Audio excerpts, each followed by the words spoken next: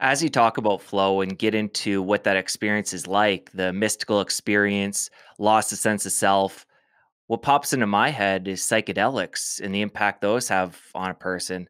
So I'm just curious, is there a lot of research showing overlap between a psychedelic experience and what it's like being in a flow state? The only research that's been done is the study. We teamed up with Robin Card Harris's lab at Imperial College in London. We worked with specifically a guy named Mendel Kaleem. They've done Robin's lab is done all the brain imaging work on psychedelics, DMT, MDMA, LSD, and psilocybin.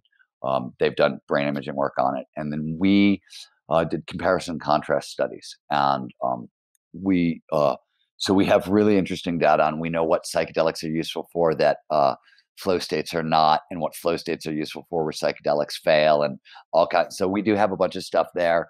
Um, and I think what we can tell you about psychedelics is that there's some interesting research on psychedelics and creativity as enhancers for creativity.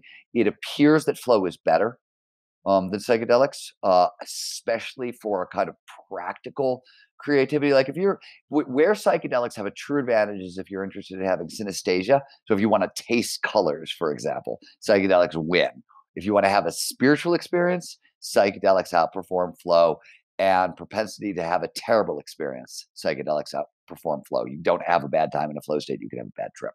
Um, Other than that, flow seems, from a practical perspective, flow is the better tool to reach for. But for trauma, I mean, flow is useful for trauma, but I mean, this is where, right? Like, I don't work in trauma; that's not my work. But like the trauma work with psychedelics is amazing. Right? The stuff we're seeing with PTSD is brilliant.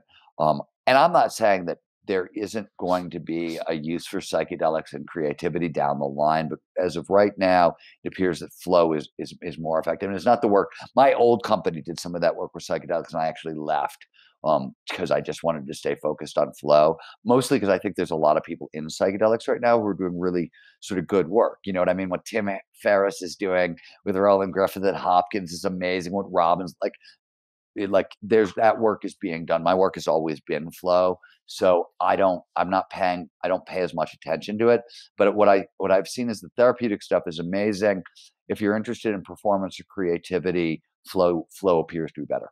But again, may not be true for you, right? This may be, true for everybody else. You could be an exception on this one. I don't know. Some people really love their psychedelics, and I want to stand between them and their psychedelics.